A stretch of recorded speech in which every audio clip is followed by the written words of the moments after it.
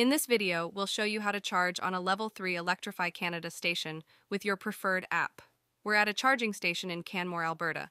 Electrify Canada, along with Electrify America in the US, are among the leaders in fast charging with 150 kilowatts and 350 kilowatts charging stations in North America.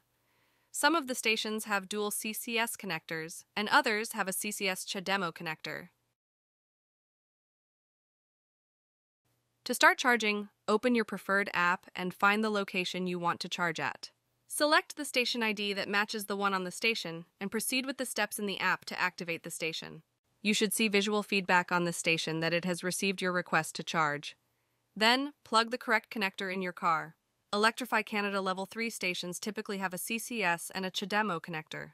It could take several seconds for the charge to begin. Your app may only receive session updates with some delay. To stop the charge, you must first press the stop button on the charging station. You should see feedback on the station indicating the charging session was stopped. Then you'll be able to unplug the connector from your car. Now that you're all charged up, it's a perfect time to explore the surroundings.